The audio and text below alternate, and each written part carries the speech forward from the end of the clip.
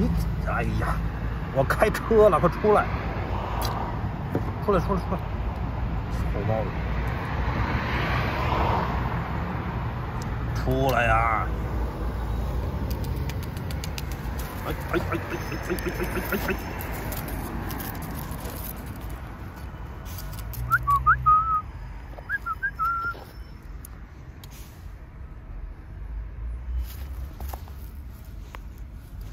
哎呦我天！嘿，臭猫！哎，大家好，这里是毛怪先生，这是我之前做的一个小小的超级赛亚人特效的一个表情。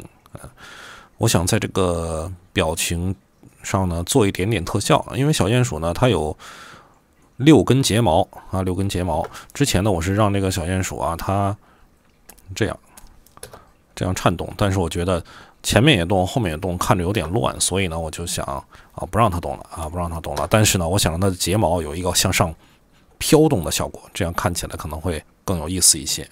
好了，这是一个睫毛向上飘动呢，所以呢这次我讲一个用遮罩来实现曲线运动循环的一个办法啊，这个办法非常的神奇啊，非常好用，这也是我跟别人学来的啊，跟别人学来给大家做一个介绍。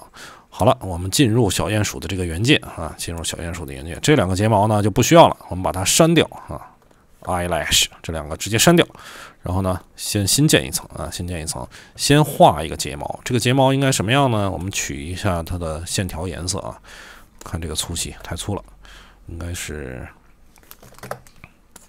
3啊，应该是3。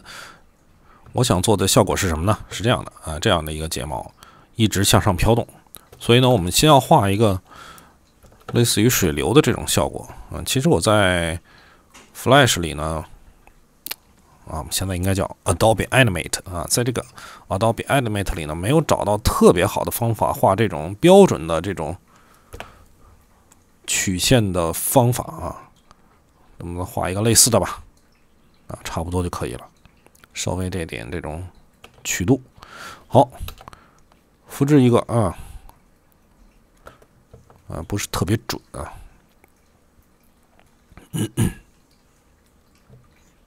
复制一个，上下2部分要完全一样，好，这就可以了。稍微修改一下，有差一点点，倒不是什么太大的问题啊。看中间多了一个点，呢。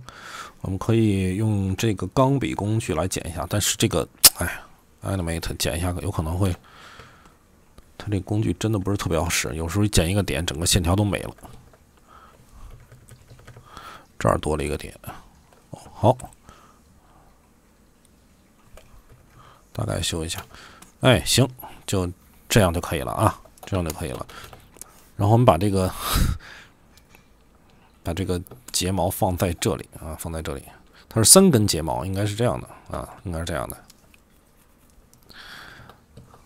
好，我们把3根睫毛，哎呀，我复制错了，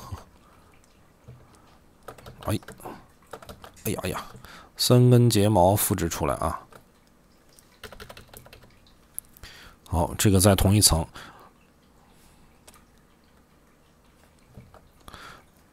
3根睫毛复制好之后呢，直接选中它，直接按 F8键把它转化成一个原件，名字不起了，转化成一个原件。然后在这儿呢，这3根睫毛，注意看啊，我们现在已经在这个原件里了，这是这个原件里面放的是睫毛啊，我们把它再转化成一次原件啊，再转化一个原件，这是2个原件，因为整体的这个动画循环呢是20帧，20帧，所以我们做一个21帧的动画，为什么呢？因为第1帧最后1帧是一样的啊，最后21帧是不播放的。那它速度不一定合适啊，这个取决于它的长度。我们先看一下啊，先做21帧的动画。这个动画怎么做呢？就是让这个下面这一部分，我们的睫毛下面跟上面是一样的，对吧？因为我们复制的，在第21帧的时候，把它向上移，然后跟第1帧。跟这个睫毛上半部分的位置重合，看看上半部分基本是重合的，然后创建一个动画啊，创建的是什么动画呢？传统动画 ，Create Classic Twin， 传统的这种位移，就是Flash 最原始的那种动画，这样，好，然后呢，我们回到上一集，回到这个小鼹鼠的这一集啊，注意把它往下挪一点，因为我们只让它显示上面这一部分。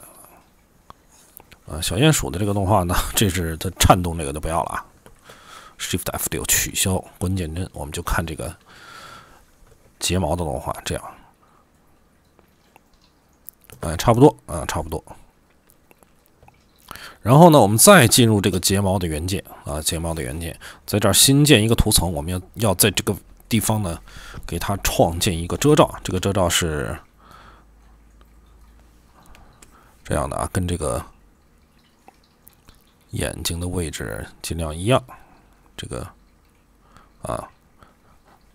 眼皮啊，眼皮的位置，然后这个地方呢，再画一个线条，框起来啊，框起来，这一部分就是要显示睫毛的位置，填一个颜色啊，填一个颜色，线条删掉，然后把这一层转换成遮罩层，点右键选择 Mask， 它会自动的把下一层遮住。哎，你看看。对吧？这个效果是不是很酷啊？非常简单的一个利用上下相同部分的效果，做出这样一个曲线运动。如果要修改这个动画呢，要把它解锁啊，它转化成遮罩层这个对遮罩层之后，它会自动把这两层锁住，然后呢，把遮罩层隐藏一下。我们注意看，这最后一帧这儿有点出去了，是吧？这个呢，就是这个我们把遮罩层向上挪动一点就可以了啊，向上挪动一点，然后在外面再把它往下移。好，没问题。然后回到上一集啊，回到上一集，把这个整体向下挪动一点，对齐到这个位置。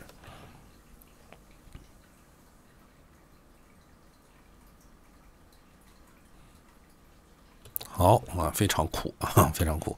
平时我这个睫毛其实，一般来说不能这么对啊，它应该是被遮住的。它有的我做这个睫毛，它是被眼睛遮住的啊，像这个眼睛。但因为这个是一个特殊的表情，它有一个眉毛把它眼睛遮住了，所以我这个就临时这样对一下啊。大家学会这个方法就可以了。好，如果你觉得上面这个边太齐了呢，我们可以改一下啊，上面的位置，上面这个地方改成这样，稍微有点变化。可以，然后呢，另外一个睫毛我们直接拖拽过来 ，Alt Shift 拖拽，水平复制 ，Transform Flip Horizontal 直接做一个镜像，改一下啊，大概调一下，差不多对称就行了。哎，你看这样，但是感觉最后一帧还是卡了一下，因为第一帧最后一帧现在是一样的啊，一样的。虽然我手调的不是特别准啊，但是差不多的。但回到我们这个场景，最后一帧是不播放的，再看看。它没有打开啊，点它一下，在这个 Properties 面板 Object 选择 Looping 啊，永远循环，这就没问题了。看这个是不是很酷？好了，一个用遮罩实现的非常有意思的曲线循环动画啊 ，Adobe Animate 的一个小技巧。好，欢迎关注毛怪先生，给毛怪先生点个赞，我们下次再见 ，See you next time， 拜拜。